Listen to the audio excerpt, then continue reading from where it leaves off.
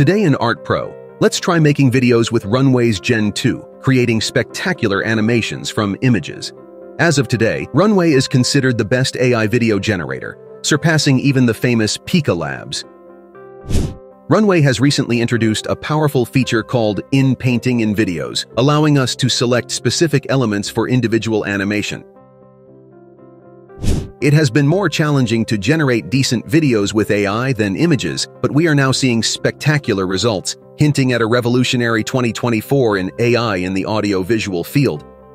Finally, after the tutorial, using the same image, we will conduct a comparison between Runway's Gen-2 and Pika Labs to determine which one animates videos better. Let's take a look. But before that, if you're new to the channel and are interested in visual arts and new technologies, I recommend subscribing to the channel if you haven't already. Don't forget to hit the bell icon to stay updated on all our content.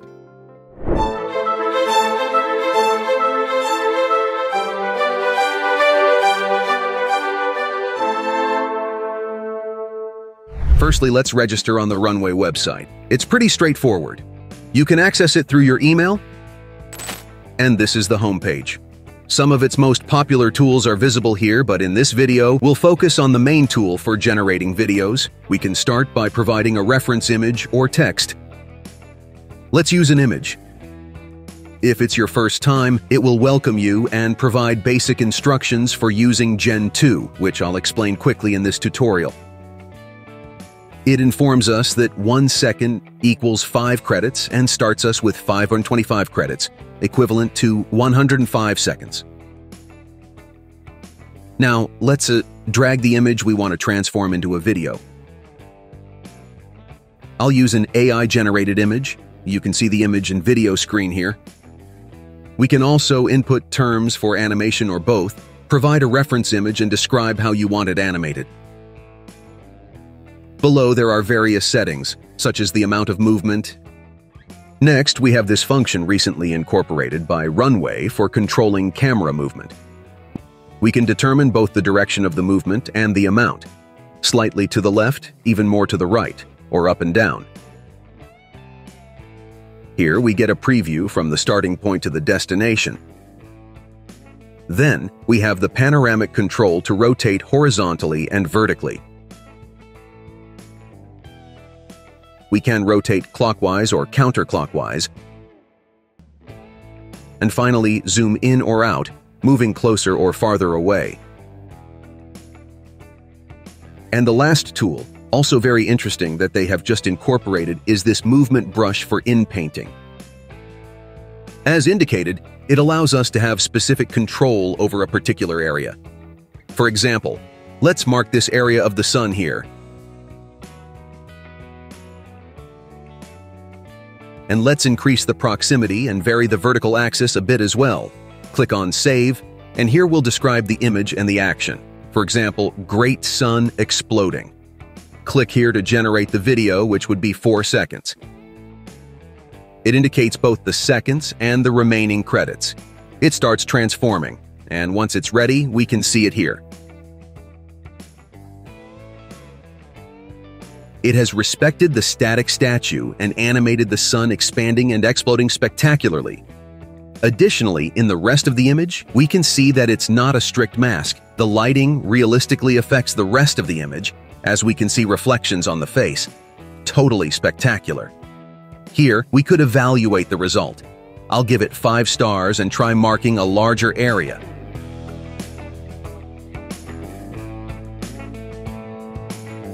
To speed up, we can increase the brush size.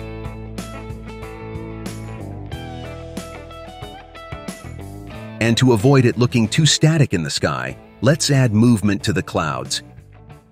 Click again on Generate, and below, we can see that it has started generating this new video.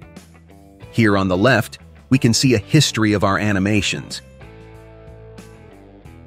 Now we can see the clouds in motion and expanding, and also the star, although a bit less spectacular. If we click on Extend here, from the last frame, it will animate it to continue the action. We would have 4 more seconds, and the corresponding credits would be charged. Here is the video with the initial 4 seconds plus the added 4. In total, 8. Perhaps the additions for the star in this image are not as spectacular as the original version, but the clouds, celestial bodies, and particles around are still flowing well. Let's try another image with camera rotation. I have a generated underwater landscape here. I'll control the camera movement, asking for maximum panorama change and a slight counterclockwise rotation. Save and describe it as an underwater landscape with moving fish. Click on Generate. And this is also quite spectacular. We can see a distortion in these rocks, the panning, and a slight rotation to the left. The waves on the water surface are in motion, affecting the scene's lighting, and even subtle details like auras here are in motion. Likewise, these little fish.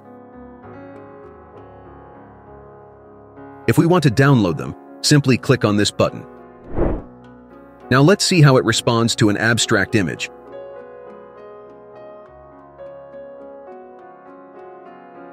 I loaded this and described it as an abstract waving image. Here we have a result a bit less dynamic than expected, but we can control the movement overall. Let's increase it and add dynamic to the description.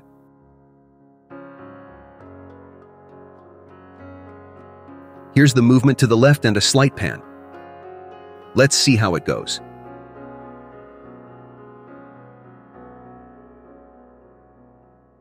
And here we can see that it's much smoother, although it breaks down the forms more. Abstract, obviously, has a much more complicated control, but let's see how it works with other examples.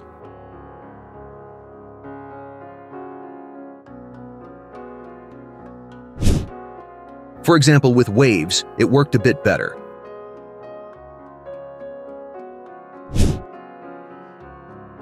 I'll try again with the movement brush to animate only the alien.